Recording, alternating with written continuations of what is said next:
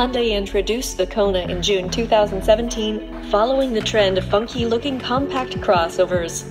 Its appearance ushered in a new design language for Hyundai's high-riding vehicles, but today, Hyundai is updating that look for the 2021 model year. The 2021 Kona receives a new exterior appearance, interior design tweaks, changes to the available powertrains, and the new N-Line package. The most significant changes are on the outside, where Hyundai has reworked the vehicle's entire look, making major adjustments to the front and rear fascias.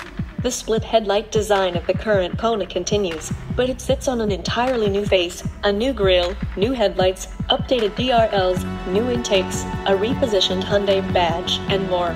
It's a sharp upgrade over the outgoing look. There are similar changes at the rear with new tail light graphics, updated lighting elements, and a redesigned bumper. Changes for the Kona N-Line package, available for the entire Kona lineup of engines, are more substantial, with wider air intakes, body-colored wheel arches, a prominent rear diffuser, unique 18-inch wheels, a dual-tip exhaust, and more. The badge stays in the grille, and there are now 3 nostrils above it on the leading edge of the hood that help enhance the sportier appearance.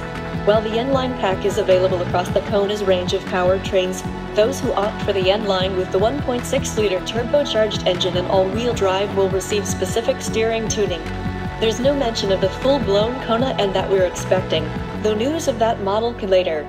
The new Kona and Kona N-Line will begin arriving at dealerships in Europe at the end of 2020.